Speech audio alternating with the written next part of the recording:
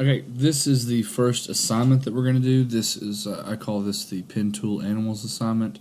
I got this picture, full disclosure, I got this picture off of Reddit, oh gosh, 3 years ago, I guess.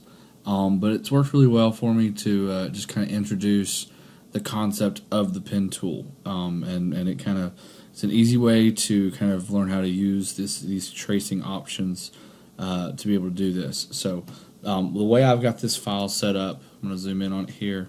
If you didn't see from my last video, the way I'm zooming in right now, if I can get control of it, there we go, is to hold down Alt and scroll. The nice thing about that is I can, if I'm holding Alt and I scroll down, I zoom out, and when I zoom in, it will zoom in like I've got my mouse on the gorilla right now, and it zooms in on that gorilla. Okay. So the reason I have two things here, one of these is locked and the other one is not. One of these I've changed the opacity on just to make it easier to draw. Let me show you what I'm talking about. So if I was over here and I wanted to try and trace this out, and first I need to show you about the color scheme on this. Let's see.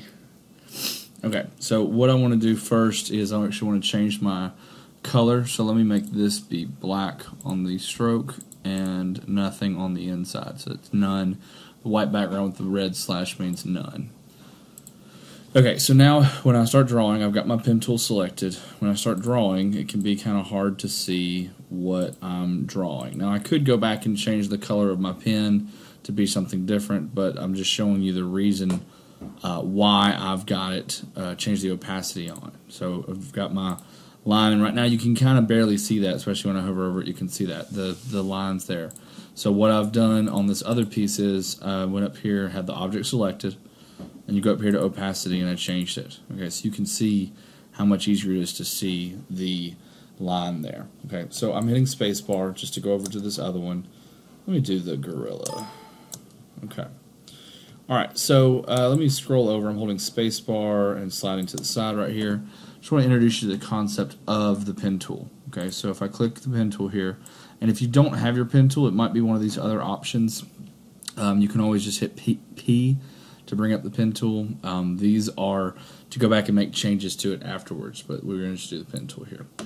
So if I just click, this gives me an anchor point, okay, and I just click and let go. One of the biggest mistakes a lot of students make, I'm going to do Control Z here, one of the biggest mistakes that students make is they try to create a line with this first click, and so they click and they drag out. And we're going to use these in a minute, but these are creating handles, okay? And so I'll show you what they do in just a second, but the main thing I want you to learn, for most of these, what you're going to do is just do click and let go, okay? And that gives me my anchor point right there, just one little dot. So if I click again, click and let go, it gives me a straight line. Let me go back. Sorry, I'm going to go back and I need to add the black to it. Okay, so I can tell from this right here, I've got none here and I've got black on my stroke. I'll go back to my pen tool, and now it gives me a straight line, and I can actually see what I'm doing. So make sure if you're having a problem with your colors in any variety, go and make sure that this is set to the right thing. So click and let go, and that gives me straight lines, and I can make whatever kind of shape that I want. All right.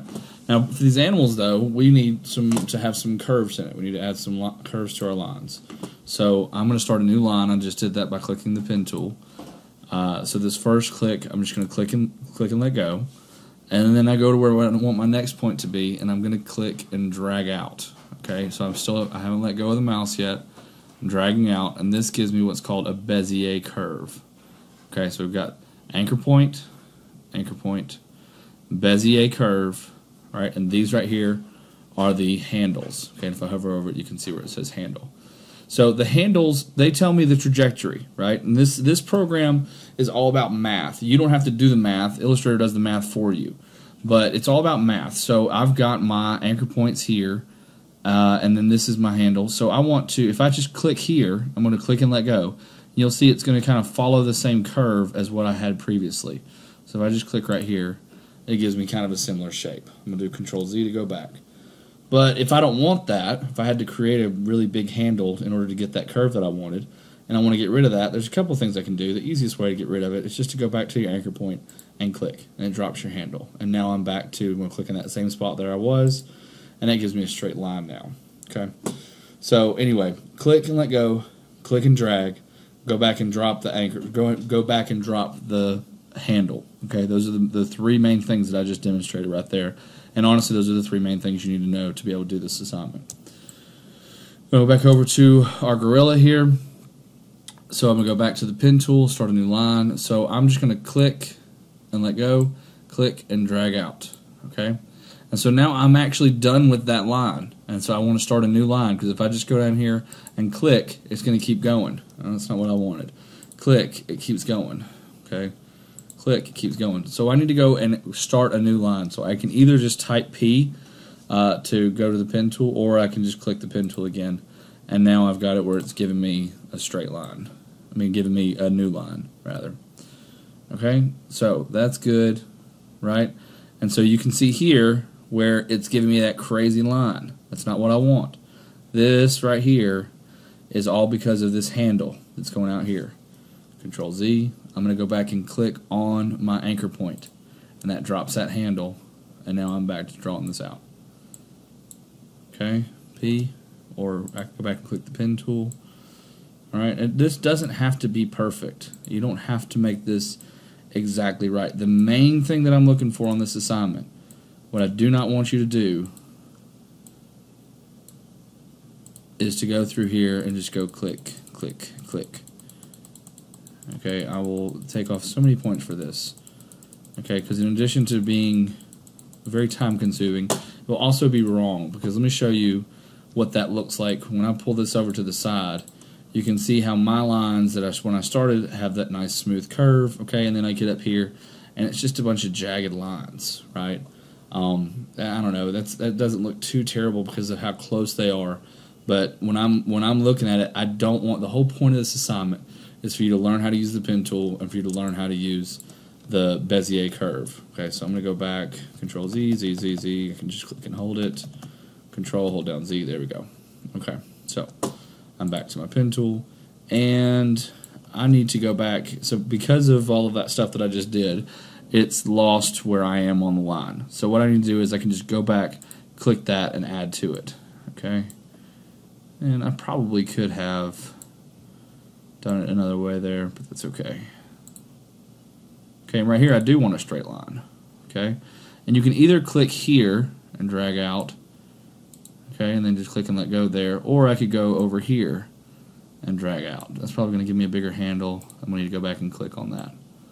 Okay, so a lot of this is knowing where to click, right? But I don't care, like right here, this curve is not exactly perfect. That's okay, all right? I'm looking to see that you understand how to click and drag out and do these curves.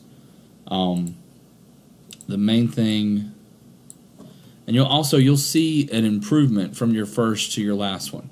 Okay, so I forget how many there are on here. Usually I ask for 15. Sometimes, depending on how many I have, when you start in the class, I may ask for less. Okay, but I should be able to see a progression and to see which one. Like, I should be able to look at it and tell which one is your last one. You don't have to do them in order, but I'm just saying you'll improve as you do these, because a lot of the stuff in this program, the more you do it, the better you get at it. So anyway, and you can go back. Was on the Gorilla? You can also go back if I select all of it like that. I'm clicking and holding the mouse. When I let go, everything I select, everything in that box will be selected. So I've got all that right now. You can also go back and change the size of your stroke. You can change the color of your stroke. You can change, let me switch back to black so we can see it better. You can change the variable width profile of it. So now you can see how it starts skinny and then it changes width as it goes. Okay, so maybe I like that for this one, but for this line, I want it to be more like that. Okay, so it just depends. Just play around with it, right? And you can also go back, and now you know how to do this.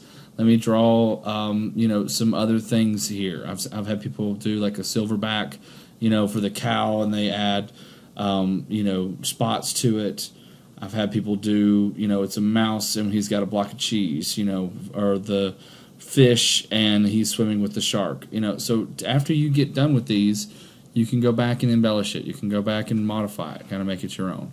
So, but this right here is the main thing that I'm looking for, that you know how to do that and you know how to do the Bezier curve using the pen tool. Okay. When you get done, I get a lot of people ask me, let me select all these and delete.